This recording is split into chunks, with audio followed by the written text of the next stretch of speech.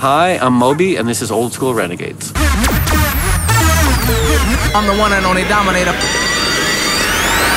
House music was just starting to emerge from Chicago into New York, and it sounded different.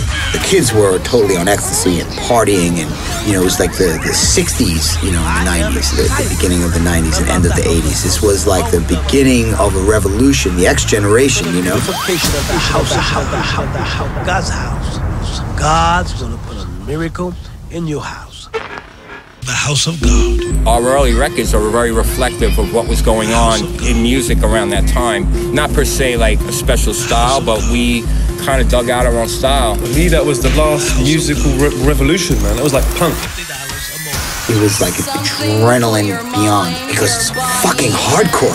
Every aspect of my career has been accidental. I don't really think that all that fame stuff is healthy, Look at famous people. And that was it, and that was how I signed Prodigy. I'm floating on the waves, naked. Just because there's a room with 10,000 people doesn't mean it's a good party. The memories, nobody could take that away from you. You don't know or understand raw energy from a human being until you really DJ'd in the early 90s.